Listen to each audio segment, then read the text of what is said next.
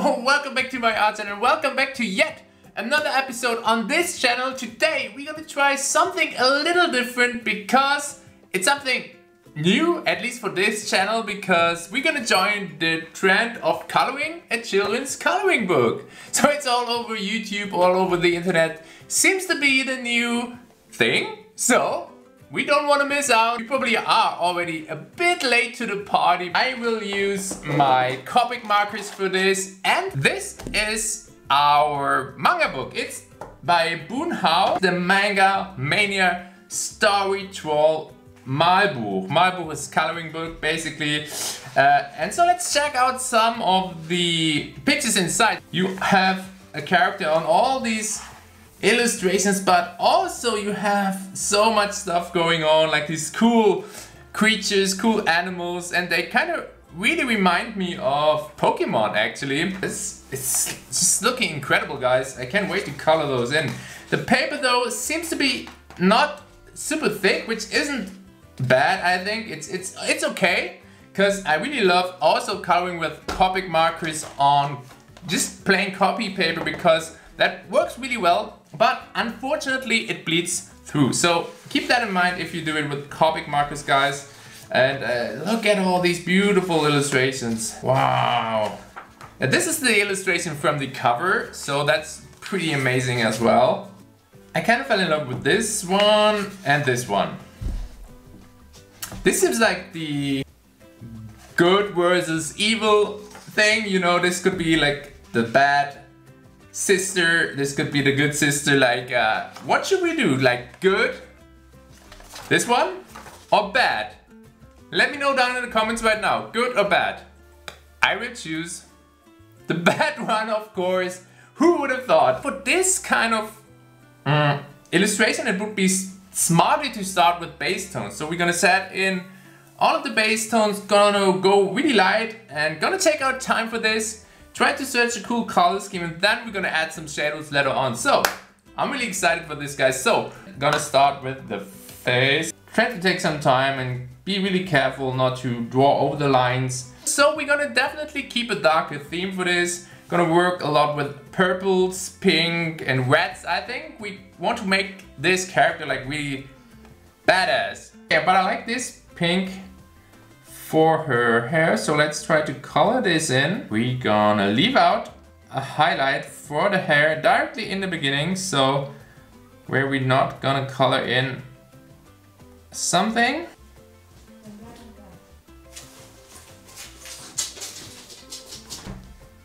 So I'm gonna just use this same tone that I used for her hair, probably for her dress right here. I'm not sure where this is gonna lead me, but you just have to be brave when you color with markers and when you color traditionally, because yeah, you have to make a decision, and if you don't want to spend like a million hours on this, then you have to make a decision. Even if it turns out not to be amazing, then that's how it is, okay? So no need to worry about this too much. We want to have a main focus on the big snake and on the character in the end. So I think that's a smart idea to just color in all of these characters with the same tone.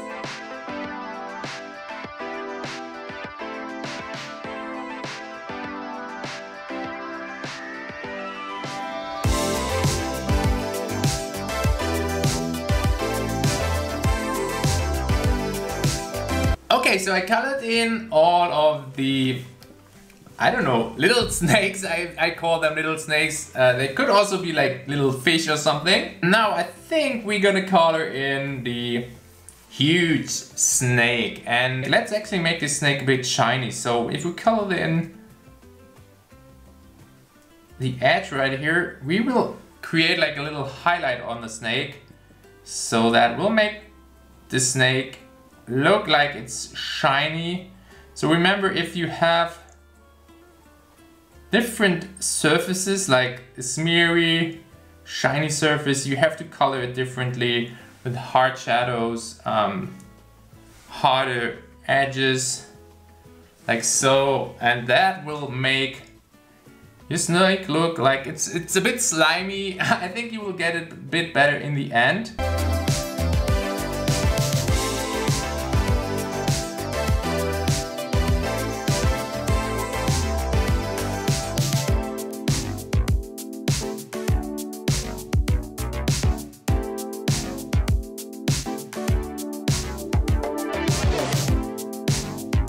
And I'm like really undecided with those waves, guys. Should I make them darker or brighter than the snake? Maybe like a gray, black, gray, dark purple. Okay, I'm gonna use this darker purple for this as a base tone. And this is probably a good end point, but it's too dark for our base tone. I just realized this, so I think I need to start with a slightly brighter color. Like this one. This is actually like a gray, but I think that's better if we start with this color and then go over it later with our purple.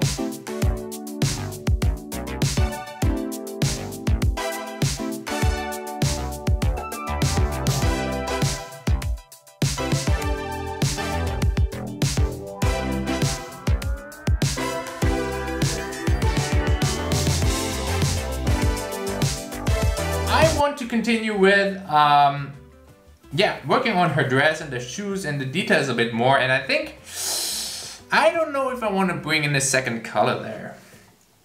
So I'm thinking about making these details with a purple as well, or a pink or a red. Okay, what about this tone here? Let's see.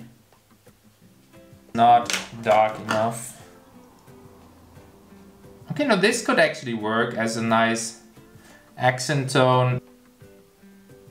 And so I'm giving those things like a bit of a shiny texture by leaving out like a big shiny part in the middle. So this could look like those are some shiny diamonds or something. Because I don't like that all of these have the same tone. So still remember, if you start light with light tones, you can do this. Like if you don't like it, paint over this with a darker tone. Just remember that it's not possible the other way around, okay? So always, as I said in the beginning, start with the lightest tones and then get darker and darker. Because if you don't like something, you can go over it with a darker tone. If you start too dark, this is definitely not possible. Also, there's always the option to test your colors digitally first before you do something like that. But it's really time consuming and I really like this more intuitive approach. But it's definitely up there for failure a bit more. You know, you can fail a lot more if you don't test your colors beforehand. We have nothing to lose, as I said. We can be brave. We can try to put in like a purple gradient into here. A mix between a gradient and a shadow tone already. Okay, so the purple down here, and then we go back over this with our initial base tone to make this gradient even smoother. Like so. Then if we go up to the top, then this will make colors there even brighter. So like this. I like that. Oh yeah. See if we can make this work on the dress as well.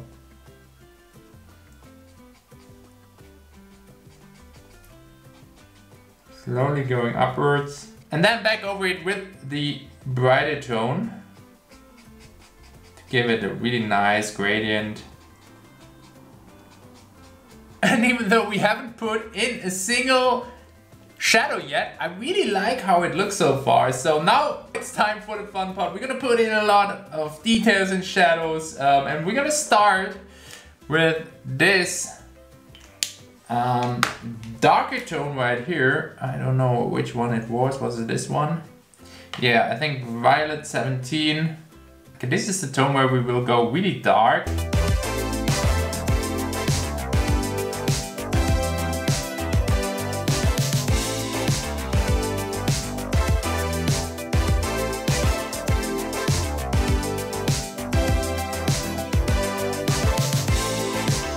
As I said, if you like this video so far, leave a like so I can maybe do another page of these. There are so many amazing pages. We can have so many different colors. I think it's like so perfect for learning, guys, honestly. I'm gonna use E50 again to make it a bit wet, so we can have a nice blush on the cheeks.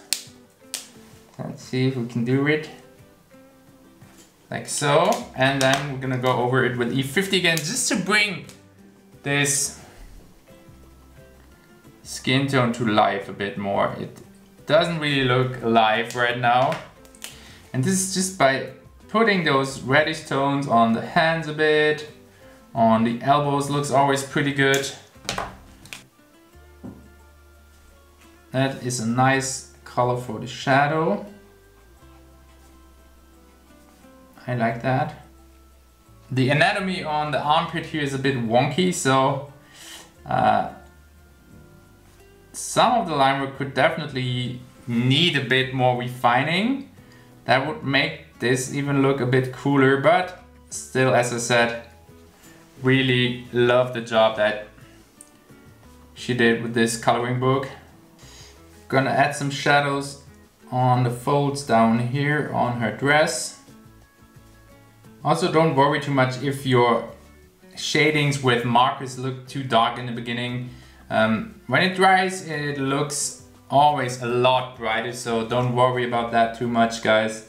It's all good, it's all good, as I said. Just have fun, don't stress yourself too much with those. And then, yeah, you will probably be able to achieve some cool looking results. I want to color in the snake right now. I think I want to just keep really soft shadows for this, because I think I really like the color and it's not distracting too much. And it always looks really good when you want to make something look shiny, if you have a really light tone and then directly besides this the darkest tone like here, and then a lighter tone again.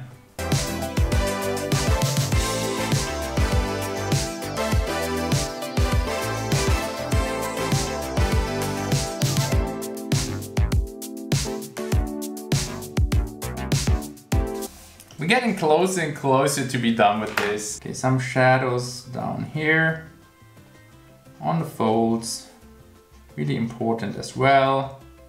Don't forget where your light source is coming from always. Okay, I think what I will do still is I want to give the snake just a bit of a high contrast here and there. So just with a more reddish saturated tone, I think that could work and could look a bit more interesting. And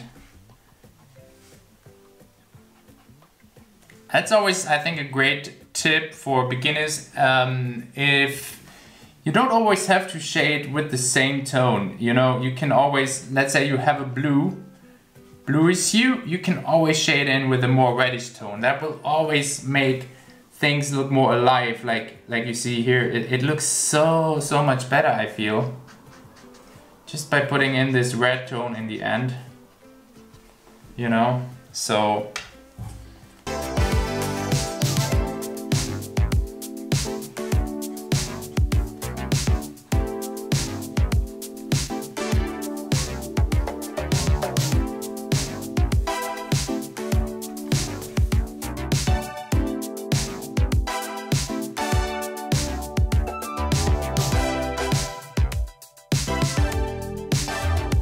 okay guys, here is the finished artwork. I have to say I'm so proud of myself. I really love how this turned out. I think it's my best Copic marker rendering so far. I love how the snake turned out in the end, and I really also love the gradients of the hair and the dress and like everything. I think the colors, they work really well together. So it's the first time I'm like really happy about coloring I did with the Copic markers. So yeah guys, click the like button if you like this video, and if you want to see me doing another one of these episodes. I mean, we have so many amazing, cool looking artworks in this book, so we can do a lot more. There are so many more coloring books out there as well. So if you want to see more, definitely leave a like, let me know down in the comments, and subscribe to this channel, guys. Also, I share a lot of my work in progress and my time in the studio right here over on Instagram, so you should definitely also follow over there. Then I will hopefully see you guys in my next episode. See you there, and bye bye, guys.